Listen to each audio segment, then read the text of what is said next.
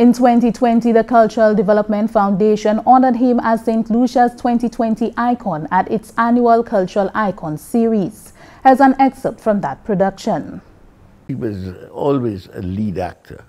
That was his strength. He had a fantastic memory.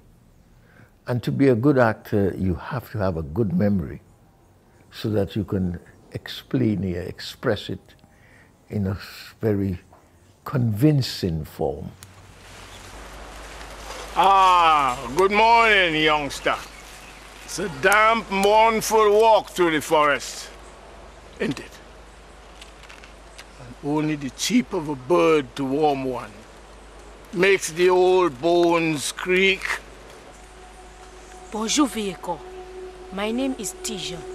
What I can never forget about Jakes on stage, there were two little children who were supposed to be the offspring of the princess. And the princess is murdered in the play, which is a part played by Zin Thibbles, who was another famous Arts Guild actress. And when Jakes thundered out in one of his lines, the children started to cry. They were supposed to be dead. They were frightened from death. He won an award, Best Supporting Actor for that play. And that was my first experience with Arthur Jacobs. Arthur Jacobs had a love affair with stone and wood. He was a self-taught craftsman and sculptor, using salmon and mahogany found naturally in St. Lucia. Creating unique North American pieces, some of his commissioned work can be found in Government of St. Lucia offices, royal palaces, foreign diplomatic offices, and places of high esteem. As a sculptor, he created bronze busts for famous St. Lucians like Garnet Gordon, Louis McVeigh, and Dr. Carl Le Corbusier. He studied sculpting, right? He had gotten a scholarship, a fellowship to go to the United States. I think this would have been way back in the, maybe early 70s, I'm not even sure. No, earlier than that, no, it would have been earlier than that. I think I'm not sure, to study, so he did sculpting. But I mean, you couldn't really make a living as a sculptor here. And so, he went into making gravestones and plaques and that kind of thing.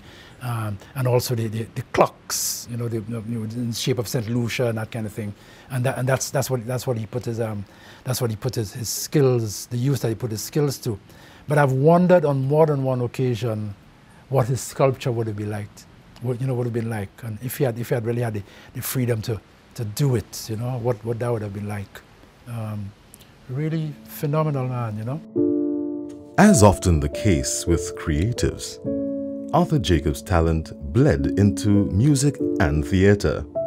He joined the St. Lucia Arts Guild in 1959 at the age of 22, under the tutelage of Guild founders Roderick and Derek Walcott. Jakes blossomed as an actor. In 2018, Mr. Jacobs was awarded the St. Lucia Medal of Merit Gold for his indelible contribution to the arts. The full Icon series featuring the life and work of Arthur Jacobs can be seen on NTN.